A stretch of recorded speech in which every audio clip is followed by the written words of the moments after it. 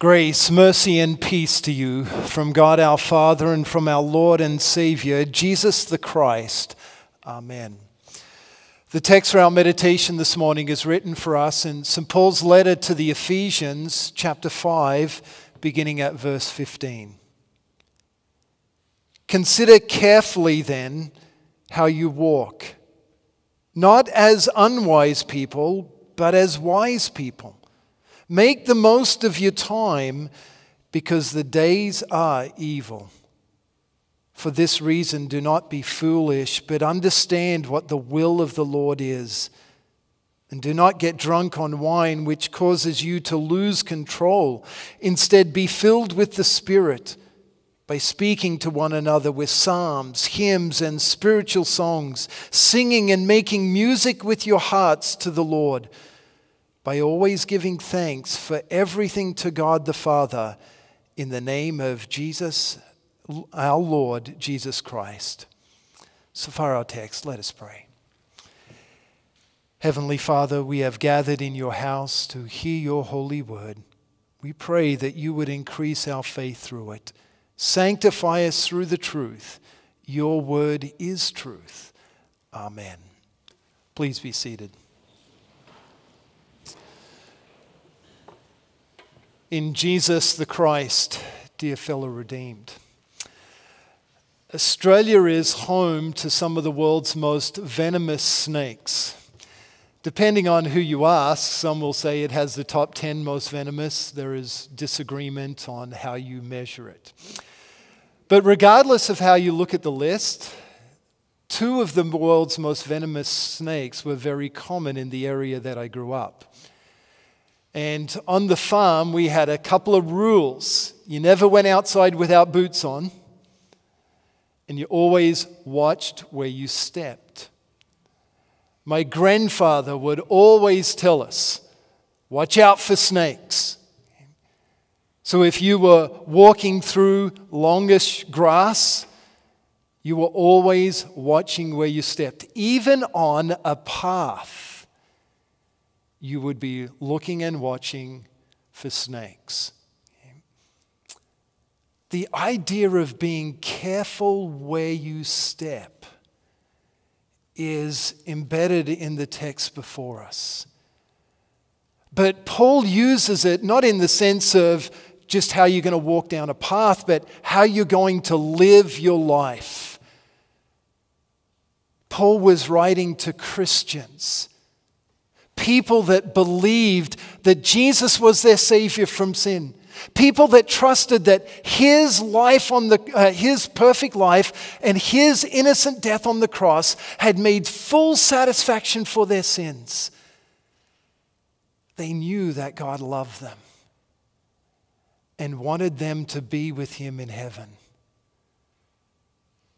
So Paul wrote to people just like you and me, who believe and trust those things. He said, be careful how you walk.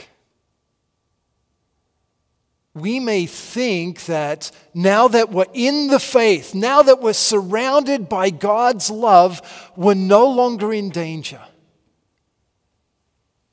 That's not what God through Paul communicates in our text.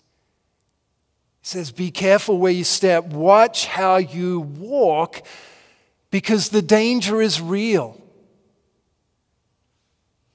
He says to be wise people, not unwise people. Okay?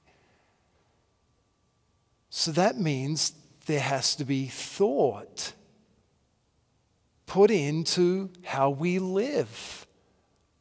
The things that we do, the priorities that we have in life, the things that we're chasing after and are dreaming of obtaining, or maybe a better word is attaining. Okay?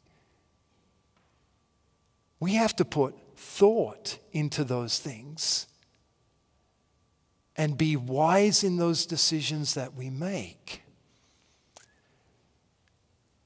So what is the consequence of foolishness or unwise choices? they can separate us from the love of God in Christ. We may not have venomous snakes on our path, not real ones. But do not think that Satan's bite isn't just as deadly today as it was in the garden.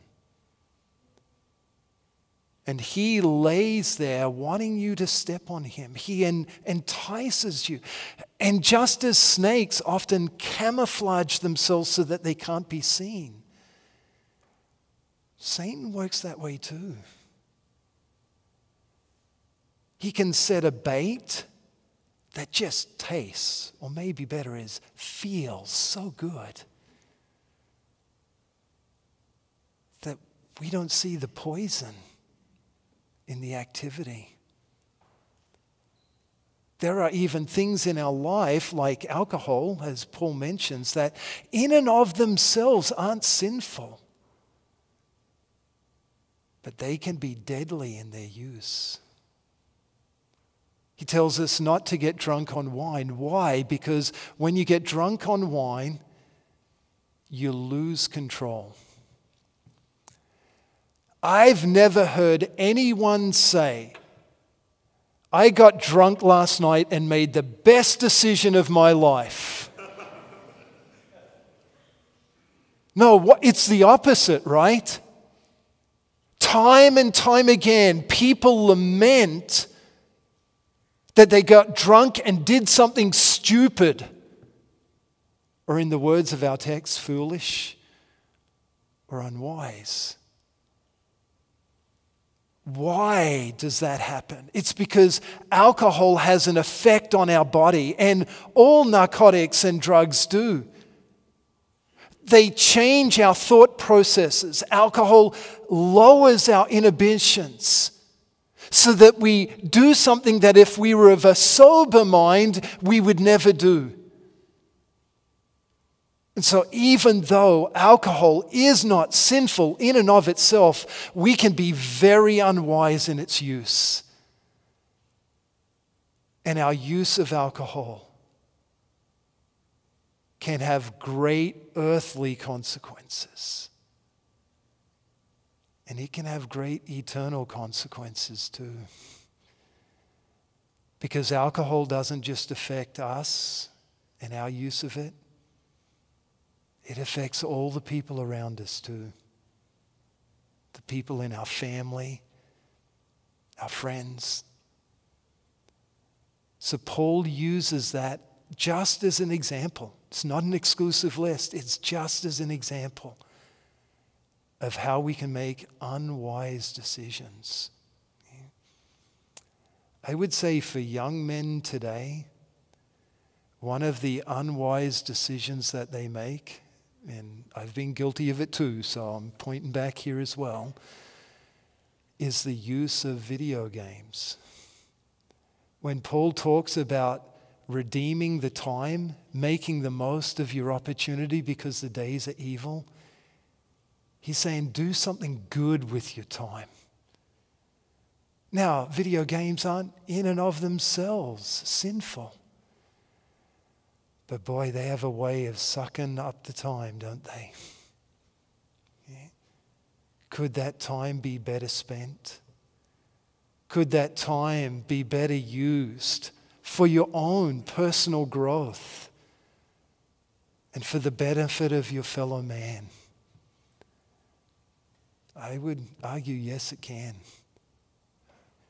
So be wise. Because the days are evil. You have an enemy that you may not see, but he's after you. Now, I say that not to create this terrifying fear, which is probably like me in the face of a snake. Okay? I don't say that to freeze you, but to cause you to take action. Jesus said he knows his sheep and they're safely in his hands, and no one can snatch them out of his hands. That's you. You're safely in Jesus' hands. But outside of those hands is a real world of danger. You don't want to depreciate the danger that you're in, because then you'll dangle your feet over the side of the hands. You'll see how far you can stretch and still keep contact with Jesus' hands. No, we want to have a proper fear of the danger we're in, so it causes us to always move back to the center of the hands. That's what Jesus wants you to do. He wants you to realize that you've got an enemy that wants to take you down, that wants to sink his venomous fangs deep into you so that you lose your faith. So that then you'll move back. You'll move back to those nail-pierced hands. Those very hands of Jesus carried your guilt to the cross. Those nailed hands of Jesus carried all of your foolish and unwise, sinful decisions to Calvary's cross. And those sins were pinned with Jesus to that cross. And there he made full satisfaction for all of your sins. So that now Jesus' blood is the anti-venom to that bite of Satan sunk in the garden which has infected us all. Now through Jesus, you don't have to fear Satan. You can rest assured in those nail-imprinted hands. So there's danger around you. Don't be terrified. Be wise. Stay where Satan can't get you. Stay safe in Jesus' hands. May God grant you his Spirit and fill you with God's love, that you know that every day is one step, safe step, closer to heaven. To God be the glory, now and forever. Amen. Please stand for the blessing. And now may the peace of God, which transcends all understanding, guard and keep your hearts and minds through faith in Christ Jesus until life everlasting. Amen. Let us pray. Heavenly Father, we know that when Satan bit our first parents, he plunged humanity into sin and death and destined it to hell. But you in your great love sent your Son to rescue us from our sins and to deliver us from Satan's bite.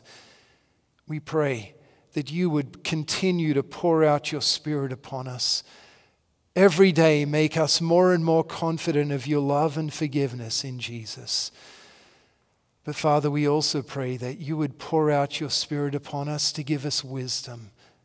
Help us to discern the danger that we're in from the world around us, that we would carefully step through our earthly lives, that we would bring great honor to you and service to our fellow man. We pray that you would use us to carry out all the tasks that you have planned for us to do. Bless us and strengthen us this day to this end and always. Amen.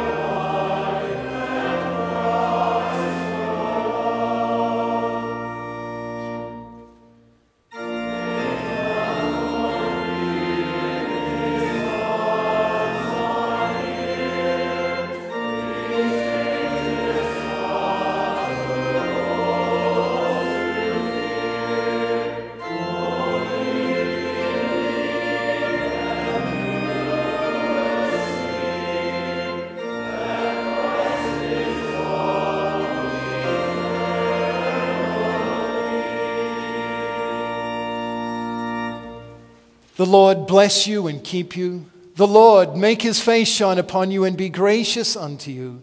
The Lord lift up his countenance upon you and give you peace. Amen.